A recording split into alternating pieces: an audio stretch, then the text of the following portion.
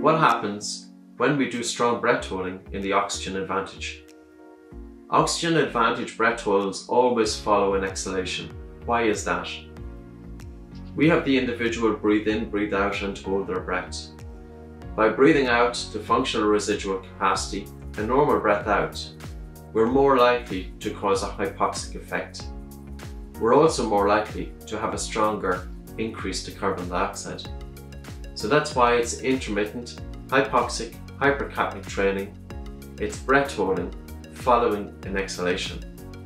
If we breathe in and hold the breath, we're less likely to create a hypoxic effect. Because you breathe in, you hold your breath, your lungs are full of air, and you have all that oxygen in the lungs to pass into the blood before you notice that the blood oxygen saturation drops. So during a breath hold, we're deliberately reducing oxygen delivery to the cells. We're lowering blood oxygen saturation in the blood. As a result, the hydrogen ion that's coming from the cell doesn't get oxidized because there's not sufficient oxygen during the breath hold. So that hydrogen ion will associate with pyruvic acid to form lactic acid. And lactic acid then will disassociate into hydrogen ion and lactate. So we have an increased hydrogen ion due to the hypoxic effect. But also with carbon dioxide, on the other hand, we're deliberately increasing CO2 in the blood. Carbon dioxide in the blood is going to form carbonic acid, and then carbonic acid will dissociate into hydrogen ion and bicarbonate.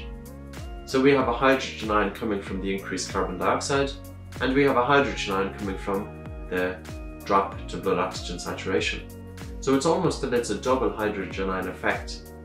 And this is disturbing the blood acid-base balance. And this is forcing the body to improve the buffering capacity. Where is that increase or improvement of buffering capacity probably happening? It may be happening inside in the muscle compartment. So inside in the muscles, there's proteins, phosphates, and to a lesser extent bicarbonate, which is responsible for buffering.